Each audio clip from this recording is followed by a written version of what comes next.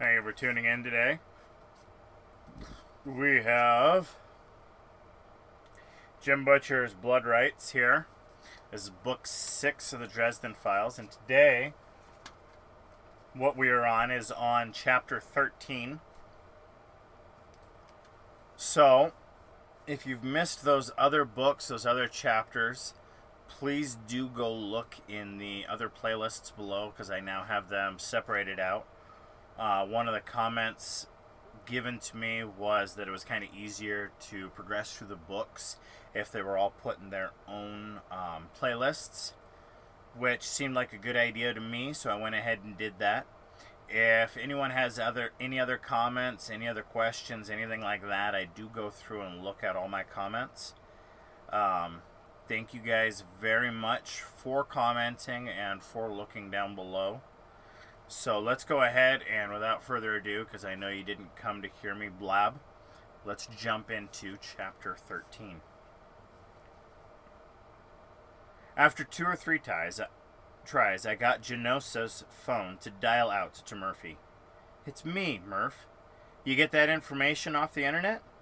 "Yeah. And I talked to some people I know out there. I dug up some goodies for you." "Peachy. Like what?" "Nothing that'll stand up in court, but it might help you figure out what's going on out there." "Wow, Murph. It's as if you're a detective." "Bite me, Dresden. Here's the deal with Genosa. He's a dual citizen of the States and Greece. He is the last son of big money family that fell on hard times. Rumor has it he left Greece to avoid his parents' debts." "Uh-huh," I said. I continued searching through Genosa's desks and found a big leather-bound photo album. "I'm listening." "He wound up making and directing sex films. Did well investing the money, and he's worth a little more than $4 million personally." "Sex sells?" I frowned, flipping through the photo albums.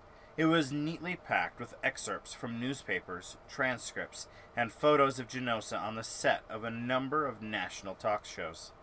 There was another of him standing beside Hugh Hefner and surrounded by a number of lovely young women. "That's a lot of money. Is that all?" "No," Murphy said. "He's paying alimony to 3 ex-wives out of some kind of fund set up to provide it. He's got almost all of what's left tied up in starting his own studio." I grunted. "Genosa's under some serious pressure then." "How so?" "He's only got about 36 hours to finish his movie," I said. "He's got 1 project done, and if he doesn't get a pair of profitable films, he'll lose the studio." "You figure someone is trying to run him out of the business?" "Ocam thinks so." I turned another page and blinked at the article there. "Damn." "What?" "He's a revolutionary." "He's what?" Murphy asked. I repeated myself redundantly, again. Apparently, Arturo Genosa is considered a revolutionary in his field. I could almost hear Murphy lift a skeptical eyebrow. "A revolutionary boink czar?" "So it would seem." She snorted. "How exactly do you get to become a porn revolutionary?" "Practice, practice, practice, I guessed." Wise ass. I kept flipping pages, skimming the album. "He's been interviewed in about 30 magazines." "Yeah," Murph said. "Probably with illustrious names like Jugs a Poppin' and Barely Legal Lotus Schoolgirls." I thumbed through pages. "And People, Time, Entertainment Weekly, and USA Today. He's also been on Larry King and Oprah." "You're kidding," she said. "Oprah? Why?" "Hang on, I'm reading. It looks like he's got this crazy notion that everyone should be able to enjoy themselves in bed without going insane trying to meet an impossible standard. He thinks that sex is natural." "Sex is natural," Murphy said. "Sex is good. Not everybody does it, but everybody should." "I'm the wise ass. You're the cop. Respect my boundaries." I kept reading. Genosa also casts people of a lot of different ages, instead of using only 20-year-old dancers. According to a transcript of Larry King, he avoids genocidal close-ups and picks people based on the genuine sensuality of their performance rather than purely on appearance. And he doesn't believe in using surgically altered my face heated up. Murphy was probably my best friend, but she still was a girl. And a gentleman doesn't say some words in front of a lady. I held the phone with my shoulder and made cupping motion in front of my chest with both hands. You know, boobs, Murphy said brightly.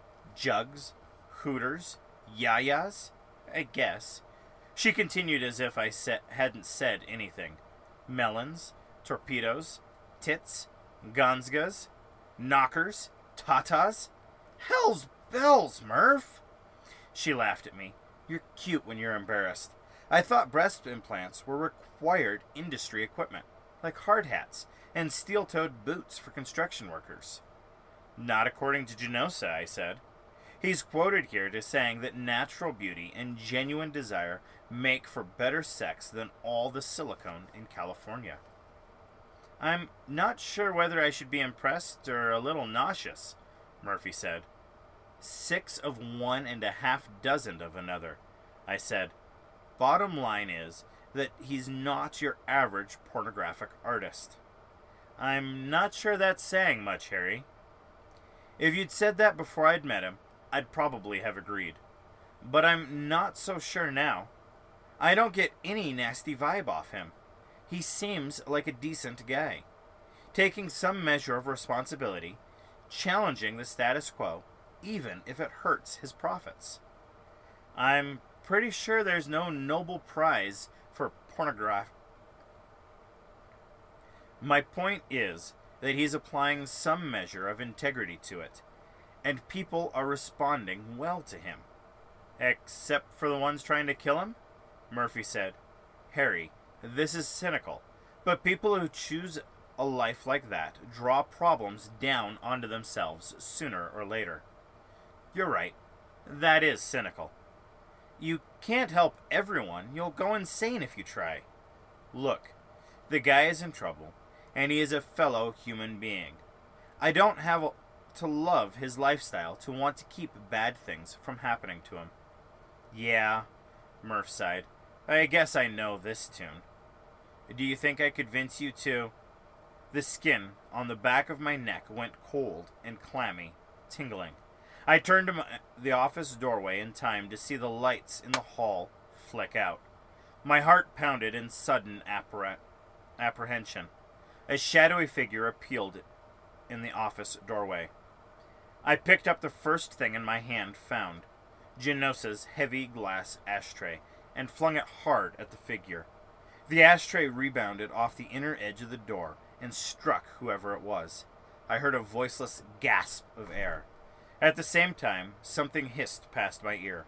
A sharp thumping sound came from the wall behind me. I shouted at the top of my lungs and ran forward, but with my foot tangled in the phone cord, it didn't tug me into the pratfall, but I stumbled, and it gave the shadowy figure time to run. By the time I had recovered my balance and gotten to the hallway, I couldn't see or hear anyone. The hall itself was dark, and I couldn't remember the locations of either light switches or doors, which made a headlong pursuit less than advisable. It occurred to me that I made a wonderful target, leaning out of the door of the dimly lit office, and I slipped back inside, shutting and locking the door behind me as I went.